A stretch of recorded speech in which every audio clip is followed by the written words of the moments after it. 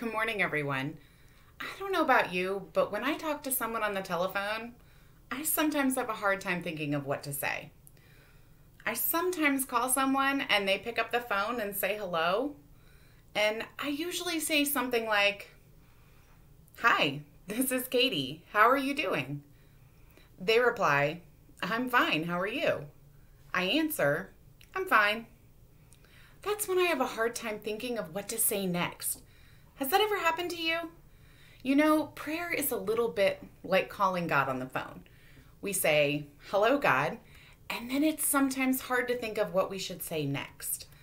If we're saying a prayer before we go to bed, we might say something like, "Now I lay me down to sleep, I pray the Lord my soul to keep."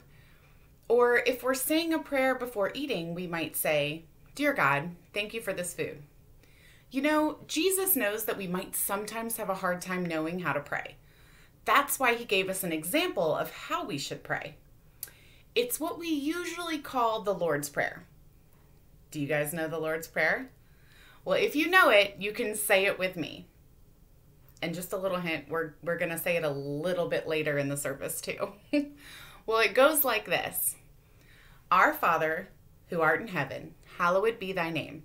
Thy kingdom come, thy will be done, on earth as it is in heaven. Give us this day our daily bread, and forgive us our trespasses as we forgive those who trespass against us. And lead us not into temptation, but deliver us from evil.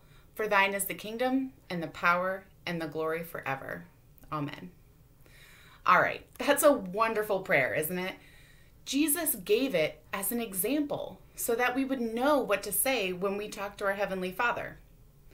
And if you memorize it, you can say it every single day, just like me. Let's pray. Heavenly Father, we're thankful for the example that Jesus gave to us so that we would know how to pray. Help us to understand that prayer is talking to you, thanking you for all that you do for us, asking you to lead us in our daily life, and telling you what's on our mind. In the name of Jesus, we pray. Amen.